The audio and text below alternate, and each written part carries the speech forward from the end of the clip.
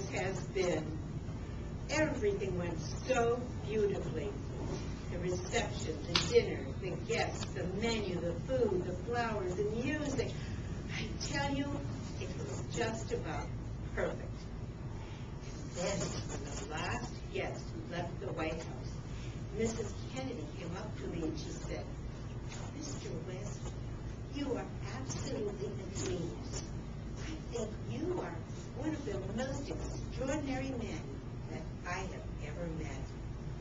Oh my goodness, I've been the chief usher in this White House for nearly 30 years now, but I've never had a first lady say that to me before. But I will always cherish her words of gratitude.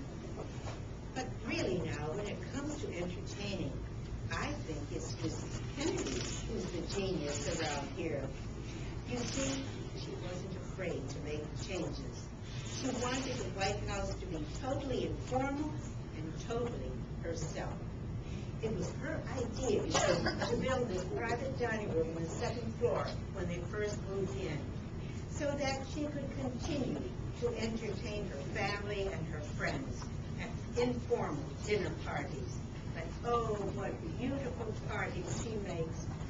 Always candlelight, yellow organdy tablecloths, her favorite antique china dishes, continuous music, and always dancing.